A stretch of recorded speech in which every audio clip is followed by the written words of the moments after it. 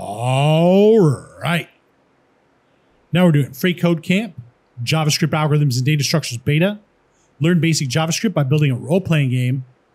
Step 120. All right. So on a new line, we're going to add the string you attack it with your, and then a weapon to the text value, replacing weapon with the player's current weapon. All right.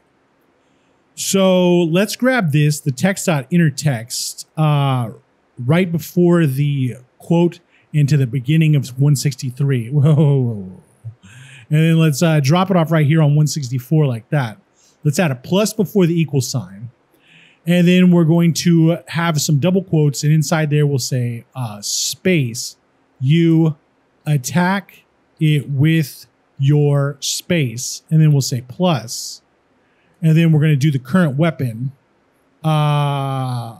plus. We'll do the current weapon plus a period at the end like this.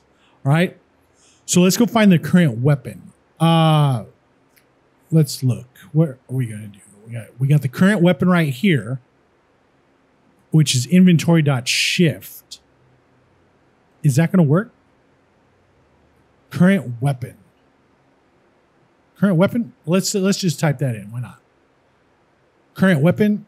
Current weapon. Let's check the code. Nope. Weapons at current weapon.name. Okay.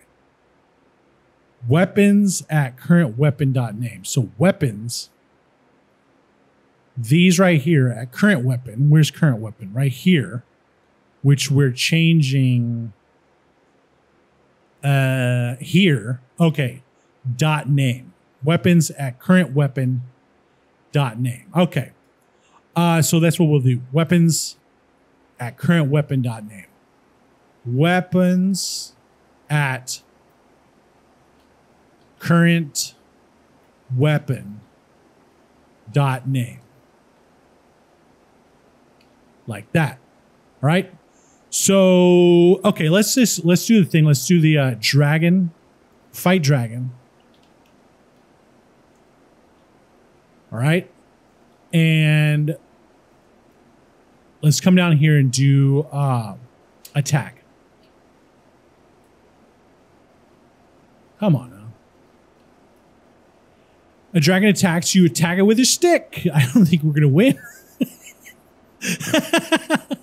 Well, looks good. Let's check the code. Looks good. And submit it. All right. Now we're on to step 121, and we'll see you next time.